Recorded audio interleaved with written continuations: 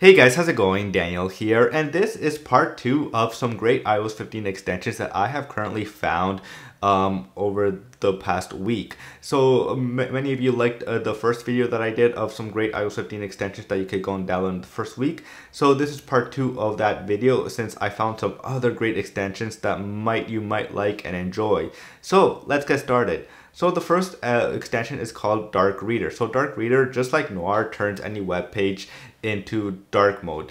But what makes Dark Reader a little bit different than Noir is the customizational themes that you can have.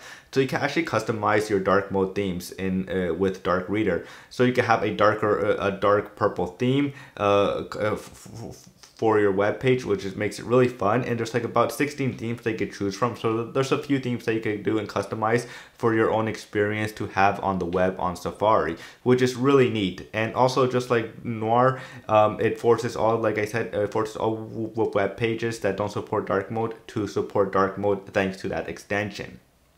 Next we have is Tweaks for Twitter. So Tweaks for Twitter is an interesting extension for users that use Twitter on Safari. I'm not one of those users. I use it mostly, of course, I use the Twitter app on the iPhone. But what makes Tweaks for Twitter really neat is that it hides some of the features that many people don't like on the web or on the app as well.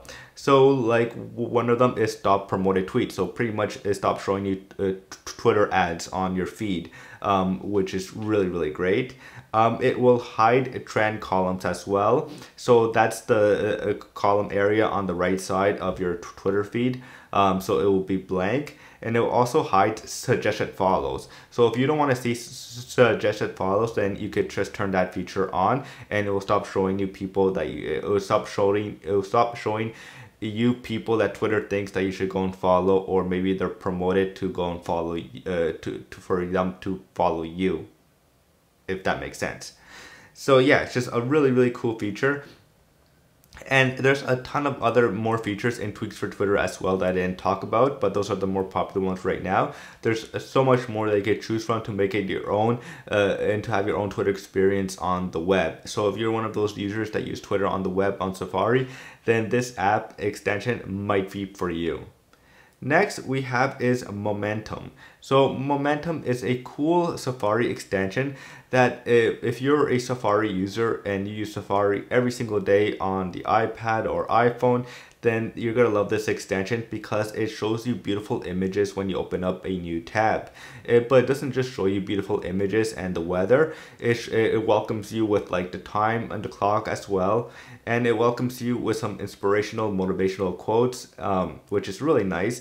But what makes this extension really cool is that you can actually add to-dos also in the extension, so that it will show you when you open up a new tab in Safari, or when you open up Safari, it will show you what you need to get done throughout the day. So if you're a busy person and you just want to and sometimes you just want to have something really beautiful to look at, then I recommend you use this extension because it has some great wallpapers, and like I said, you could customize it to make it your own, and it will just show you all your tasks that you need to get done. Now the extension and app is you could download for free, of course, from the App Store. But what makes this a little bit different is that you cannot. What makes this different is that there is an in-app purchase as well.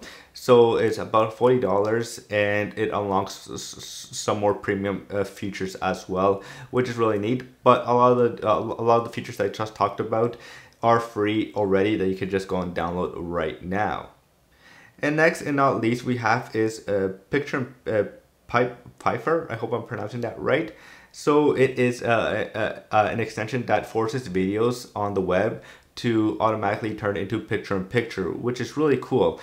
So even if videos that don't support it before, you can actually just you can run the extension. If you see a video on a web page that you're looking at and you want it to have picture-in-picture, you could just run the extension and it will automatically force that video into picture-in-picture. So even videos that before don't support it, you could just force it now with this extension, which is really neat. So you could be doing something else, like going on Twitter or something, and you could be watching this video because of the extension. You forced it to go into picture-in-picture, which is really neat as well. So that's pretty much it for the part 2 of some great iOS 15 extensions for Safari that I highly recommend you guys go check out. If you guys haven't gone and check it out, then I'll have the list of all these extensions I just talked about so that you guys can go and check it out. And that's pretty much it. And as always, if you guys really enjoyed this video, it would mean the world to me if you guys will hit the subscribe button, hit the like button, and as always, I will see you guys later. Peace.